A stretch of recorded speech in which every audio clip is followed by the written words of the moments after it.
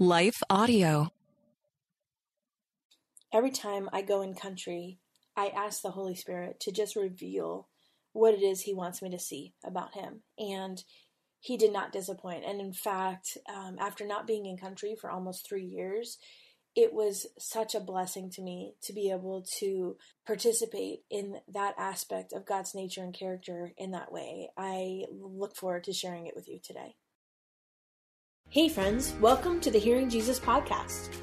Do you sometimes doubt if you're truly hearing God's voice or if it's really your own? And how do you know the difference? Do you ever struggle to feel confident in your relationship with God and what He says in His Word? Do you sometimes feel stagnant or like maybe you hit a wall in your spiritual life? Hey, I'm your host, Rachel Grohl, missionary, author, pastor, and life coach, and I have been there. I too was doubting God's voice in my own life. I felt insecure about my relationship with Him, and I wanted to be obedient to what God was calling me to do, but I wasn't quite sure how to figure out what that was. I felt like I was wasting time trying to figure it out, and I just wanted a way to understand His will for my life. The answer for me was found in the pages of the Scriptures, as I learned how to understand what they were actually saying. If you're ready to grow in your faith and to step confidently into the calling God has for you, then join me as we dig deep into God's Word so that you can learn to live out your faith in your everyday life.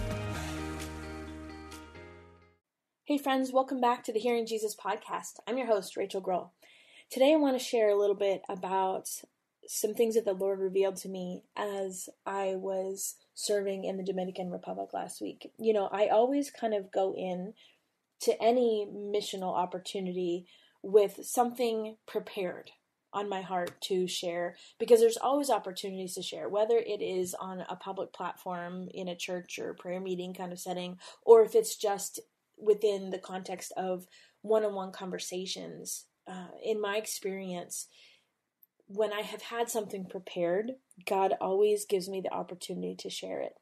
And so I always encourage our teams, our participants on our teams, to do that as well. Share a testimony, either your salvation testimony or a testimony of what God has been doing in your life or something He's been teaching you or something that He's revealed to you from His Word. And so I had a message prepared, and of course it never fails. Like day 2 or 3, one of the staff members asked, hey, can you speak during prayer meeting this week? And I, of course, said, sure, I would love to. It would be a blessing and an honor to do that. And so as I was praying before the start of that meeting earlier that morning, the Holy Spirit started to kind of change things, kind of change my train of thought as far as what I thought I was going to be sharing.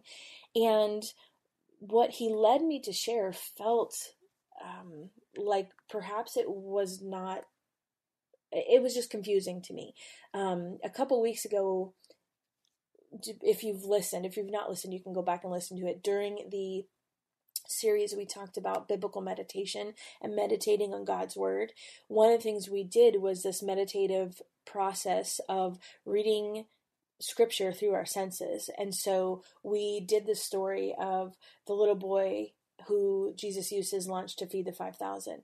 And so if you're not familiar with that technique that I did, is we just kind of walked through the story thinking about what it would have felt like to be there that day, for Jesus to use what you had, and perhaps how the grass felt underneath you as you sat on the ground, and maybe the sound of the birds or the waves crashing in the distance. And at the end of that story, picturing what it would have been like after Jesus left and you're all alone and you're kind of sitting there just contemplating the events of the day, and Jesus comes back. And when Jesus comes back, He says to you, what can I do for you? And in that space is an opportunity to pour out the things that are overwhelming to you, or that are burdening your heart, or that you are confused about, and share them with Jesus. And if there isn't anything, that's okay, because being in the presence of Jesus is a holy place. And that's where we get filled back up from, especially if we're doing ministry or we're serving Him. That place becomes the place of overflow in that relationship with Jesus. And then from that place of overflow, we can then turn to Jesus and say, well, what can I do for you? Because then serving becomes an outpouring and an overflow of our hearts, not a burden. But we have to get to this place where we fill back up. So Anyway, in that meditative process, I read that whole chapter from John chapter 6, and we kind of walked through that exercise.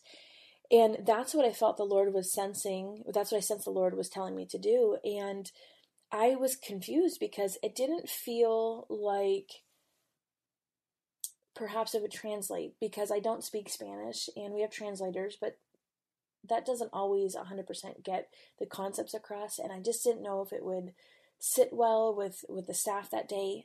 But I have learned that even if I'm confused and things don't make sense, to be obedient to God's calling on my life. And so we go into the staff meeting, the prayer meeting, and I'm praying, okay, Lord, I'm going to be obedient, even if this feels awkward and it falls flat. I'm just surrendering this time to you. And as we're going through our morning and we start worshiping, the song that they worshiped to was "Open the Eyes of My Heart." Lord, we want to see you. And of course they were singing in Spanish, but we knew the words in English. And what a beautiful thing that is, if you've never experienced it, to be openly worshiping with somebody that doesn't speak the same language with you, but your spirits are speaking the same language to God. And through the Holy Spirit, God speaks all languages. People say to me all the time, do you speak Spanish? And I say, no, but the Holy Spirit does, and that's good enough for me. And for me, I work in so many countries that it would be really difficult for me to learn all the languages. But regardless, as we're singing this, "Open the eyes of my heart, we want to see you," the Holy Spirit started to reveal to me, okay, that's why we're doing what we're doing, because I want them to see me. And this meditative practice that you're going to walk them through is going to help them with that. And so I, in obedience, got up, of course, and I shared. And I will say, and this is not to like boast at all, but it made an impact. It was, in fact, the very thing, not just that God was calling me to share, but that he wanted them to hear, because these are our implementing staff that are in country, that are doing the hard work, that are serving day in, day out in the middle of some really difficult circumstances. And I don't know if you've ever been on a mission trip, or if you've been to a place where, like a third world country, where it's incredibly hard circumstances with, sometimes no electricity or no running water or all of those kinds of things. But it's difficult, and the enemy has had his grasp on a lot of those communities for generations. So there's spiritual difficulty and physical difficulty, and of course pandemic difficulty. And so that message was exactly what they needed to hear, and what God wanted them to hear. And so I was so thankful that despite my confusion, I trusted the Holy Spirit. I trusted God to be obedient, and was able to be used by God in that moment. And so as we continued on throughout the week, of course, that was a really blessed moment, and I was able to just spend time in prayer with our staff. Later on in the week, what I actually did is I asked some of our participants that were there. We had a team that went with us, that were not staff. They were just participants in the trip. I asked several of them to just share maybe 5 minutes of some devotional content. And one of the pastors, I think it was the next day or the day after, he shares a message and a scripture that was completely in line with what I had shared. And I'm going to read it. It's actually from John chapter 5, verses 1 through 6. It says, "After these things, there was a feast of the Jews, and Jesus went up to Jerusalem. Now in Jerusalem, by the sheep gate, there is a pool, which in Hebrew is called Bethesda, having 5 porticos." Now that's interesting. I want to stop here for a minute. The place that we were in was called Casa Bethesda. That's the name of our mission house in the Dominican Republic. And I just thought that was interesting. I don't even know if he realized that. So in verse 3, "In these porticos lay a multitude," pay attention to that word, multitude. "There was a multitude of those who were sick, who were blind, who were limping or paralyzed. Now a man was there who had been ill for 38 years.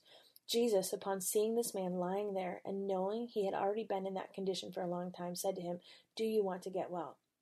And so what that pastor shared that day is what I'm going to share with you, is Jesus in this place where there was a multitude of people. We're going to take a quick break right here, and when we come back, we're going to continue talking about how Jesus sees you in the multitude, and he wants you to see him too. Stay tuned. He saw this man that needed him in his brokenness. And I think sometimes we forget that even though there's a multitude, Jesus sees you in the multitude. He sees your brokenness. He sees your need for him. And he says to you, do you want to get well? I love that for so many reasons. Because earlier in the week, Jesus was talking about, do you see me? And then by the end of the week, he was talking about, I see you. And so for me, this trip was healing. My last, not my very last trip, but one of my last trips prior to the pandemic was incredibly heartbreaking for me because it was, you can listen to previous episodes for the details on this, but we had a failed adoption in an African country, and I was just too heartbroken to go back to Africa. And so in a lot of ways, this trip was healing for me because it reminded me of the mission and the calling that God has on my life. And not that I am not incredibly blessed to work from home and work on mission with Children of the Nations the rest of the year. I work remotely, and that's an incredible blessing for our family. But the reason why I do the things that I do on the computer, behind my desk, creating resources, all those things, is because of the impact it makes in country. And in some ways, I feel like the Lord gave me an aspect of my heart back. It was incredibly healing. And so my encouragement for you is, if you were thinking about going on a mission trip, I 1000% would recommend it. And Children of the Nations has trips. If you're interested in a trip, I'm thinking about hosting a Hearing Jesus trip for our listeners. If you guys are interested in that, let me know. But with whatever organization, your church or another missions organization, if you've not gone, I would encourage you to go, because there are certain aspects in my life, this has been true. There are certain aspects of how God operates in our lives that are more prevalent on the mission field, or we only see on the mission field. And it has been life-changing for me, and it continues to change my life every time that I go. And so this trip, this was the thing that God left me with, and I pray that that blesses you today. Friend, I want you to know, I say this all the time, you are seen. In the multitude, you are seen. God sees you. He sees your hurt. He sees your brokenness, and he comes down to where you are to meet that need. But you have to let him. Lord God, I pray for my friends today that are listening. Lord God, help them to remember that they are seen. Not only are they seen, but help them to see you as you reveal yourself to them. Lord God, I thank you for the way that you pursue us, even when we don't even know we want to be pursued. I pray for my friends that they would start to understand how involved you want to be in their lives, in their daily lives, in their day-to-day, not just on the mission field, but in their day-to-day lives as they are washing dishes and cooking meals and going to work and living their lives. God, break through in those moments and help them to see you in the midst of that. I thank you that you long for that kind of relationship with us. In Jesus' name, amen. I know you've been frustrated with being confident in how to tell the difference between hearing from God and wondering if it's your own voice. Listen, I know. I've been there myself. That's why I wrote the Bible study, She Hears, Learning to Listen to Jesus. This is a 6-week study that takes you through the book of John, looking at 6 women in the life of Jesus. It also teaches the color method of Bible study, which helps you to learn how to really understand the scriptures. I include lots of cultural and historical information, and it really makes these familiar passages of scripture just come alive. This is a great study to do on your own, to do with some girlfriends, or even some teenage girls, and it will help you really gain the confidence in how to hear from the Lord and set you up with some tools that will stay with you long after the study is over. You can find that on my resources page at shehears.org, where there are also some really good resources to help you in your spiritual growth. I pray that they are a blessing for you. I want to take just a second to thank the team at Life Audio for their partnership with us on the podcast. If you go to lifeaudio.com, you'll find dozens of other faith-centered podcasts in their network. They've got shows about prayer, Bible study, parenting, and more.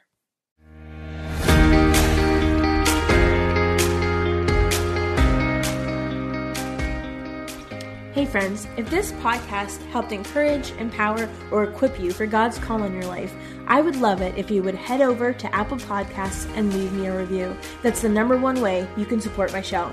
You can also join our free Facebook community or Instagram page where I share inspirational tips, resources, and prayer throughout the week. Hey, I want you to know I'm praying for you this week. Know that you are loved, you are cherished, and you are His.